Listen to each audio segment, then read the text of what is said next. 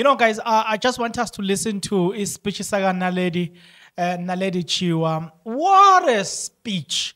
We know who the #1 money launderer is. We know, we know who failed to deliver to create more jobs for people. We know. I'm sure Ramaphosa went back and listened to that speech and was like, this girl, this one is a troublemaker, this one. You know, if I can steal her, you know, bring it to my party and make her, you know what I'm saying? You know what I'm saying? But you know what? You're not. I was very impressed. I was very impressed by the speech that I needed to create its specific and own video. So what I'm going to do right now, just give me a moment. Yeah. Oh my God. Yeah. This girl. Ha! Guys, I can promise you, listening to the next slides here, you're going to be impressed. The way she constructs, she says that we look amongst ourselves, the youth, we know the criminals are. We know who stole our land and our from our grandmothers, who stole our minds and who stole COVID-19 funds. Who stole Tembisa Hospital's money? Who stole SAA, Sasol, and who's stealing Eskom, Transnet, Prasa, even privatizing our water. We know who stole the money that is meant to eradicate pit toilet in the Eastern Cape. We know who stole NSFAS money. We know the mafias of the Steinhoff. The haste and and definitely we know the #1 money launderer, who the money launderer is. There is nothing there's nothing the establishment masquerading as what? Naledi, masquerading as the government of national unity can do deter us from seeking our generational mission. The government of the ANC has fooled us all. That the battling line has been drawn. It is the GNU versus the people of South Africa. Hey! Hayibo guys, hayibo ngamkhuzu unaledi lapha ngataledi bayeka athi ngibamba athi ngishaya bonga. Wabangenela. Hey, it was Naledi versus ETA, Naledi versus EFF. Guys, have you noticed this week, man, they were awake.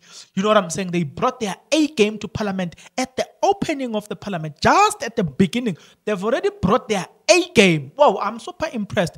I don't know about you, but I'm super impressed that, yeah, it seems like they have prepared for this moment. They are stealing the moment in Parliament.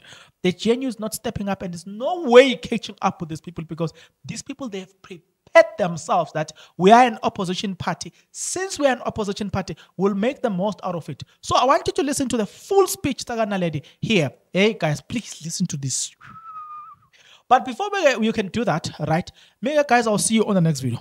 But before you can start listening to the speech, Naledi, I would also like you to do this. If you are not yet subscribed, what are you waiting for? Come on, good people, because to subscribe, it is free. To like the video, it is free. To comment in the comment section below, it is free of charge. To click the notification bell, it is free of charge. To share this video, it is free of charge. To watch this video until the end, it is free of charge. Also, good people, come on, to watch the ads, it's free of charge, and that's how you financially contribute to this YouTube channel. Speaking about financially contribution to the channel, you can become a member of this YouTube channel from as little as 20 Rand a month. You can also use the Super Thanks button.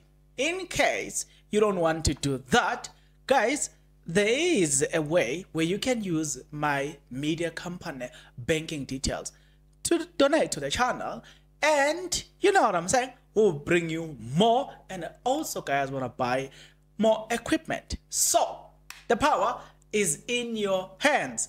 Please do the honorable thing as we proceed. To be young is to be in a stage of becoming, of working towards your goals and aspirations, to transition from being dependent to independent. However, the youth of this country are perpetual children, and some will never know independence until their old age. At the realization of how doomed we are under your leadership, Mr. President, thousands continue to give in to Nyaupe, and young women and girls amount to bottle girls for you and your friends at the peak of their vibrancy and zeal for life and prosperity. We live with our parents, and finding a 40-year-old man asking his mother for bread is more common than otherwise. This phenomenon is known as the Ramaphosa economy. Joblessness, poverty, and constantly questioning if we are truly the young adults of today. In 2018, Mr. President, you launched the Jobs Summit and promised the youth of this country 275,000 jobs per year. You failed. In 2019, you promised 2 million jobs and an end to hunger, halving of crime, and empowering the school curriculum where a 10-year-old will be able to read for comprehension. You failed. In 2020, you unveiled a 100 billion rand fund to create jobs in the public sector for the youth. You failed. You launched the NSP against GBV and femicide, and 4 years later, on the eve of elections 2024, the murderer of Kidisaleti Elsin Donje was granted bail of 2,000 rands. You failed. In 2021, you spoke about building new cities, and the National Youth Development Agency would fund 1,000 young entrepreneurs in 100 days. You failed. In 2022, plagued by your own failures over the years, you promised the National Youth Service would create a modest 50,000 jobs in its first phase. You failed. In 2023, you came here and praised yourself for the Youth Employment Service that placed 100,000 youth in peace jobs that lasted nothing more than 12 months. Once again, you failed. Yesterday, you came to this house and promised 2 million jobs to the youth of South Africa. It is thus fair and deliberate to then say that this time next year, the result will once again be not achieved and failed. When you became president in 2018, youth unemployment was sitting at 43%. And nearly 7 years into your presidency, youth unemployment currently sits at 45% for individuals aged 15 to 34 and a whopping 59% for young people aged 15 to 24. Your presidency is characterized by many promises and many failures. It is now apparent that as the youth of today, we must ready ourselves psychologically like the youth of 1976 for the biggest fight against the establishment. The establishment has charged you, Mr. President, at the forefront as the weapon that is formed against us. The youth of today, like Nelson Mandela, who is now hailed as an icon of peace, must be ready to be called terrorists. We must be ready to be called criminals. We must be ready to be jailed for crimes we did not commit.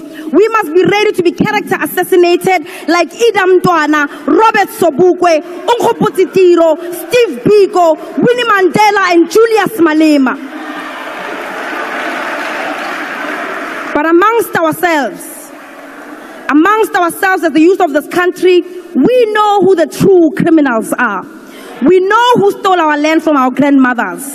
We know who stole our mines. We know who stole COVID-19 funds that was meant to keep our people alive. We know who stole Tembisa Hospital money. We know who stole SAA, ISCO, Sasol, Telkom. We know who is now stealing Eskom, Transnet, Prasa, and even privatizing our water. All the while, you are creating an impression that these are natural disasters, despite the fact that they are orchestrated by the true criminals of the government of today, deployed by the Oppenheimers. We know who stole the money that is meant to eradicate pit toilets in the Eastern Cape. We know who stole NSFAS money. We know the mafias of the Steinhoff heist. We know the thugs of the Skills Development Fund. And we definitely know who the #1 money launderer is.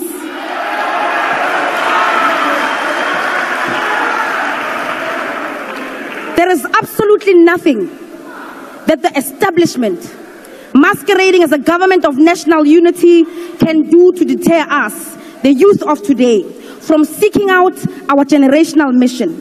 The government of the ANC has not fooled all of us. It is under the ANC that we saw privatization of state-owned entities at a large scale, much higher than that of the apartheid government. A trail of privatization that is so aggressive that even our healthcare isn't spared through the NHI. The rise of the establishment and the collapse of the state takes shape under the government of the ANC. That is the legacy of the ANC today. The positive outcomes of all of this neoliberal facade of the government of the day is that we now rightly characterize the neoliberal agenda encompassing of all its participants who are part of the GNU coalition. We now know who the enemy of economic freedom is. Even if in the past they pretended to be a part of us and spoke like the forefathers of the emancipation movement. The battle lines have been drawn. It is the subject of the Oppenheimer, the GNU coalition versus the people of South Africa. The youth of this country will continue to chant economic freedom in our lifetime. We will continue to present bills in this house that call for expropriation of land without compensation. We will continue to call for nationalization of mines, banks, and other strategic sectors. We will push back against your corruption and hold the captains of the ruling class accountable. We will fight for the scrapping of student debt and continue to call for quality, free, and decolonized education in our lifetime. We will continue to call for free healthcare, housing, water, and sanitation. We will continue to remind you that the young people in this country deserve real jobs.